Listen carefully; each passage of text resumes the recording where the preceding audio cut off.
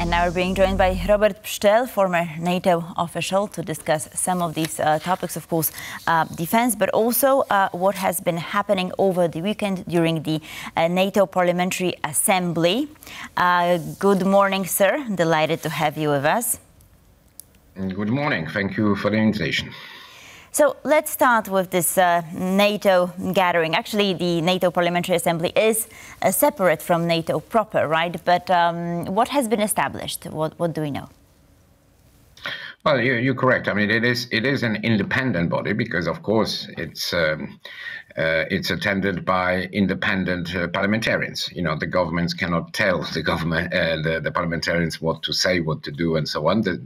That's even more true of NATO, but as an organization. But it is important because, first of all, I mean, this gathering brings together, I understand, close to 300 delegates from all NATO, now 32 countries. So Sweden attends, Swedish parliamentarians attend for the first time as full members, but also about 100 partner parliamentarians for partner countries. And it is an important place where lots of ideas can be discussed in a much more, let's say, liberal from the point of view, of discussion setting. It's not by chance that there's a reason why in the past, for example, NATO Parliamentary Assembly has come up with various ideas, which then subsequently were taken up by the governments. For example, in the past, that was the case with Partnership for Peace. There is always an opportunity, and this was the case this morning with the Secretary General attending, to have a much more open debate at some of the trickiest issues, and these are to do with Ukraine, both the war, but also the future of Ukraine in NATO, but also let's call it broadly the state of preparedness of NATO in terms of collective defense for facing up the challenges which is facing, and they are very serious, and all the other topics which include many. I mean, these are to do with global partnerships, to do with technology, to do with situation in different regions, and I always said when I worked in NATO, particularly with the Secretary General, including this one in Stoltenberg, that I always, from the point of view, for example, the media and the public, I felt that these sessions were by far the most interesting because, the parliamentarian asked different questions and they will not take some sort of evasive answers.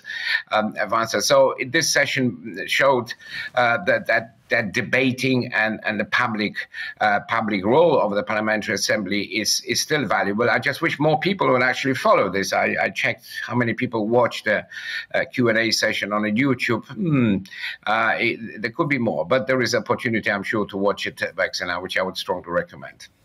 And that's why we bring, let's say, now the most important parts of this, what you mentioned.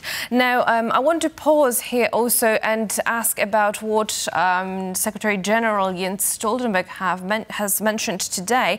He mentioned that NATO's role in coordinating now training institutional structure for the support is very much vital, and that there is a need for a change of structure when it comes to support for Ukraine, and it has to be a substantial one. But what do you think he means by that, and how likely is it really for NATO to introduce these?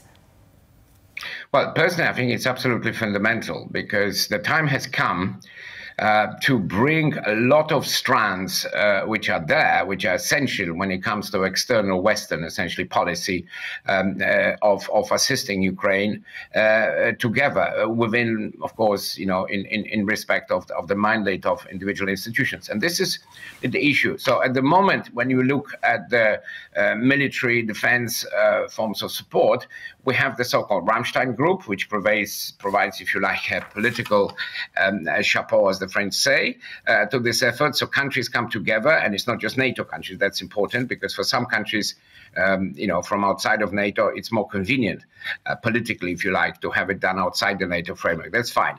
But then you have the actual implementation phase. And I think Secretary General himself mentioned the role of the Central Wiesbaden, which is it's kind of a bit complicated for some people, but this is the way NATO works. You have NATO's commander, who is both the operational commander of NATO's SACEUR, but he's double-hatted. He's always an American general admiral. That's the case today with General Cavoli. And he's also a commander of the U.S. forces in Europe. And that's kind of worked so far in terms of actually implementing what has been agreed. But this is tricky. So Secretary General has been promoting this idea, which I think it's a very good idea. And there have been some support from it from NATO countries. So at least in principle, the ministers a month or two ago have agreed that this is the direction to take, which is that NATO should, if you like, take over the responsibilities when it comes to coordination of this implementation phase. And we're not just talking about ammunition, weapon system, which is crucial, supplies of, but also when it comes to training. So there are other elements on the table. And one of the things which Secretary General, let's not forget, he's a former finance minister. He understands very well the importance of resources. He's also been advocating that greater role that NATO should play in coordinating this support, long-term support, by the way, should come with some specially allocated resources. And that's what the debate is about. It's not as if not everything has been agreed. Countries have some hesitations for a variety of reasons.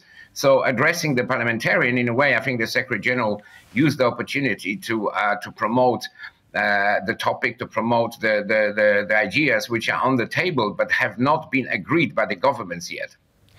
Right, so, and this is what I wanted to ask you about. Poland currently spends around 4% of its GDP on defense, which is among the highest in Europe, and it has been urging other countries to at least spend around 3%, or the sort of the minimum 2%. So what is happening on that front, and can we count on our allies to increase the defense spending?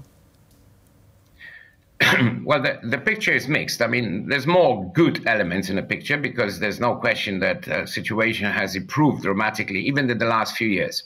You have countries which were pretty far away from the pledge they made, in 2014, and now they are either meeting this or they're very close by. That's the good news. So in total, that simply means that Europeans have been providing much more there's no common budget, but, if you want to improve the capabilities, if you want to resource all the defense plans, you need money for this. But that is unfortunately not enough, because there's still a number of countries that have not reached the 2%, and they're quite far away from this, and that includes some G7 members, so the most prosperous and richest countries, such as Italy, for example, or Canada. And third issue is that the 2% agreed as a kind of benchmark in Wales at the summit in 2014, that's frankly no longer good enough because, we are in a situation where some may argue is just as dangerous or even more dangerous for certain reasons than in the Cold War. And in the Cold War, the frontier states, they are doing their bit. And you can see today, it's Poland, but it's also the Baltic countries, Sweden, Finland, they are spending a lot of money. But the countries further away, well, they should spend more. And in the Cold War, they spent about 3%. This is not the case. And so here, the solidarity is lacking. And without the financial commitments, it would be difficult, if not impossible, to do all the things that everybody agrees that needs to be done. How do you ramp up the industrial production? Well, orders have to be placed with the defense companies. How do you increase the size? Yes, the size. Mass matters as well of the armed forces. How do you invest in, expensive gear, etc.? So you need the money for this. So that's where we are with this picture. It's a mixed one. There are reasons to say good progress achieved, but there are also reasons to say this solidarity is not sufficient, and the countries should look themselves in the mirror and say we should be doing more, and the frontier states in particular have the right to press them very hard on this, because this is ultimately what matters most, the actual abilities and capabilities for collective defense, for supporting Ukraine, and doing all the other projects which are important for international security. And I feel like here, some countries, when looking now at the mirror, might find some difficult truths that they will have to tackle. Now, a situation in Poland is slightly different, or at least it seems so. I'm talking now about the recent project of Eastern Shield program that, experts have outlined how this project should ideally look. But if we are looking at this from a broader perspective, if you could perhaps now unpack this for our viewers, viewers, what are the primary goals of this new Eastern Shield program, and how does it aim to enhance Poland's defence capabilities, as well as now how does it align with NATO's broader strategy for NATO's eastern flank? Well, the projects, I mean, there is, if you like, a proliferation of projects, and it's not surprising that the general public may feel slightly confused. But the objective is extremely simple. Everybody wants to have the highest possible level of security. We live at times where, the predators such as Russia are roaming, unfortunately, now the skies in the land of Ukraine, and they are openly threatening other countries. There's hybrid operations. You mentioned some of them in your program before. So there are many elements of the security, if you like, instruments, tools that are needed. But one of them, of course, the most perhaps urgent ones, is to protect your own skies, the airspace. So, of course, you have various elements of national capabilities. You have, in the case of Poland, Baltic states, and a few other countries, the presence of allies, including in the air. There are air policing functions, there are reconnaissance planes, and there are certain air defense systems, such as Patriots and so on. But the problem is that everybody knows that's not a secret. It's not enough of them. So the countries need to purchase more. And this is what these projects are about. It's about getting the best combination at the best possible price. And the principle is simple. When the countries get together, they usually get, better conditions, if you like. So they pay more, is better for the taxpayer. And they may also achieve interoperability, which is important in terms of ultimately operating. In the end, in NATO, all the systems are connected. But this is not as simple as it sounds, because countries are also at different levels of procurement. And in the case of a country like Poland, who has been, let's say, more advanced in terms of its level of ambition, it has a number of projects. We already, for example, the Polish-British projects. It has bought some important assistance from US, etc. So it is not as easy to just say, well, we just participate in any projects and everything will kind of, it's not like a sort of, it's not as simple as the Lego. So a care has to be taken to participate, to support this very valuable cooperation efforts, but in a manner which, of course, makes sense from the point of view in which countries find themselves in terms of their own procurement investment plans. And that's what this is about. So the details might be confusing, but I think the general picture, the general goal is very simple. It's about making sure that our skies are safe and they are protected in the best possible manner. And on this note, the news have just surfaced that 6 NATO countries plan to create a so-called drone wall. And these countries include Finland, Norway, Poland, and the Baltic states. I believe that is to ensure the safety of airspace, as you just pointed out. So is it possible for some countries to sort of act on their own within the broader NATO alliance, but just sort of, create smaller groups, let's say, of countries which are more proactive, especially those on the eastern flank?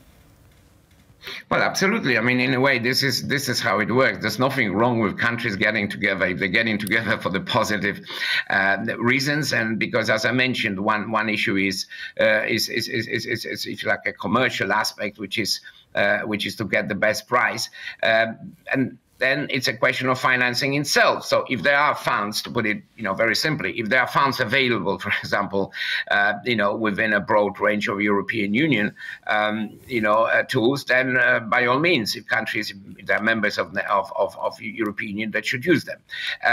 But then, as I said, it's in the end, all those systems have to be, when they are acquired, when, there's training involved, and countries can help each other. And of course, geography matters. It makes more sense for the countries who are closer together geographically, and basically they face a similar comparable level of threat. So they are part of, for example, the same specific elements of the defense plans.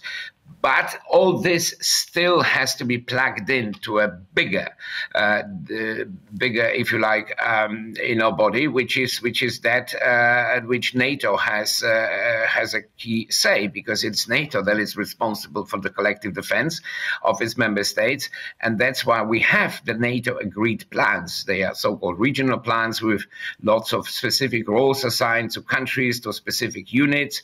There are command structures which are responsible for different. Everybody has a task, to put it simply, and again, that goes for the air, for the land, for the navy, and for the cyber domain, by the way, and so on. So this is the challenge, but this is exactly the job of the ministers of defense of each country, NATO country, new country, and this is the job in which they should be supported, ideally by the ministers of finance and other people who can contribute to this effort to make the security instruments available by far the most modern and the most applicable to the challenges that we're facing today. But one thing is certain here, that it is definitely a pressing issue. And in Suma now, the discussion, like you mentioned, revolves around the funds to be allocated where and when, as we know that time is of the essence here, especially as the threat coming from Russia is looming over eastern flank of NATO. Thank you so much, sir, for joining us, and thank you for your insights.